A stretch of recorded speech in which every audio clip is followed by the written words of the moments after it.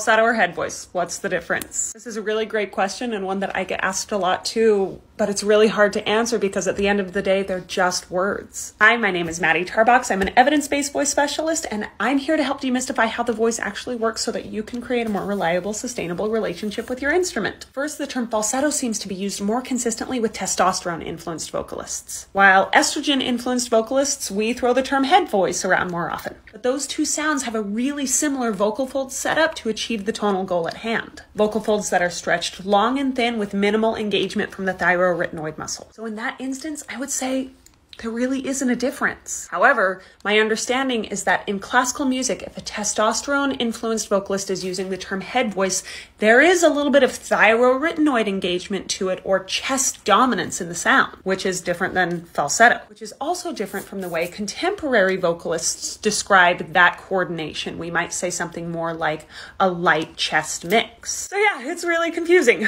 This is why I like to introduce my students to the concept of the mix graph. This graph is really similar to the work of Hebst and Speck in their 2014 article in Journal of Singing called Adjustments of Glottal Configuration. When we visualize registration at the vocal fold level like an XY graph, you can see all the different coordinations that can come together at the vocal fold level. You can call each of these quadrants whatever you want, but at the end of the day, they're just variations in glottal configuration. I hope this helps. Happy singing!